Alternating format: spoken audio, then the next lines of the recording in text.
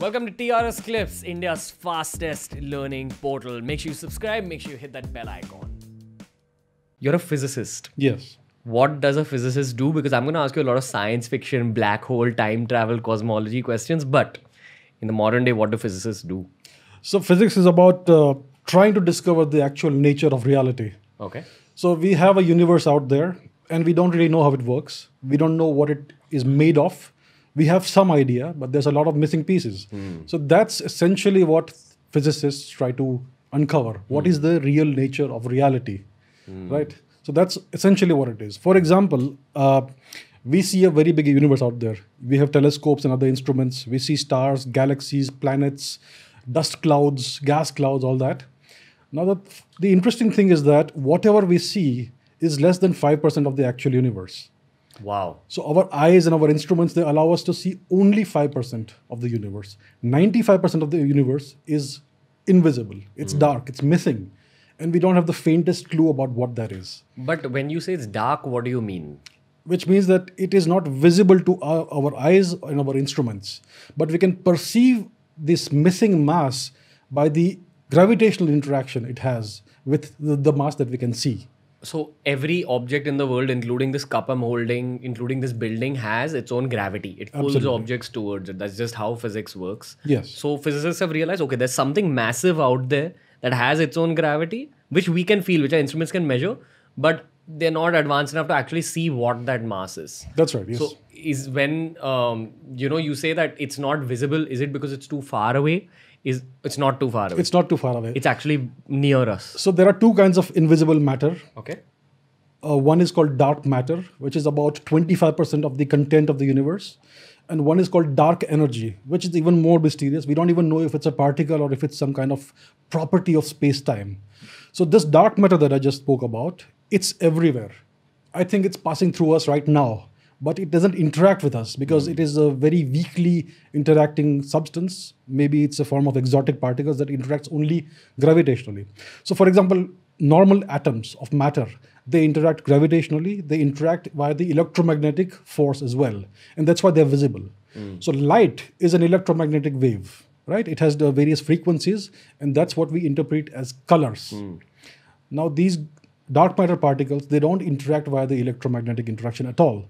That's why even though they are there, we can't see them. Let me just give an easy analogy for some of the listeners. So would it be like how humans can see 7 colors, Vibgyor, we can see the rainbow. Possibly there are other animals that can see colors beyond the Vibgyor spectrum. Absolutely, yes. Like some animals can see ultraviolet rays, some animals can see infrared. Yes. In the same way, you're saying that there is some substance around us which even science is not able to perceive right now. Yes.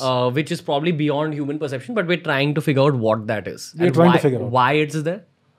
Why it's there? Yeah, that's a big question. I mean, why is the universe the way it is? So that's a very big mystery, and that's what we have been trying to seek for from time immemorial, right?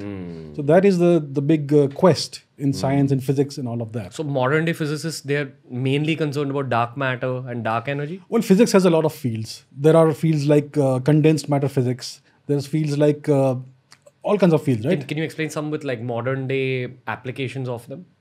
So for example, quantum mechanics, quantum physics, which is a very popular subject even in popular discussions and all that. So the applications of quantum physics are everywhere around us today. This thing works on quantum physics, or laptops, cell phones, washing machines, computers, satellites, nuclear reactors, everything. All this technology was developed using the principles of quantum mechanics. So these were applied in the form of engineering, essentially. And that's how we have been able to progress. So essentially, the entirety of the progress that we made in the 20th century and after that as well has been built on the top of applications of quantum mechanics.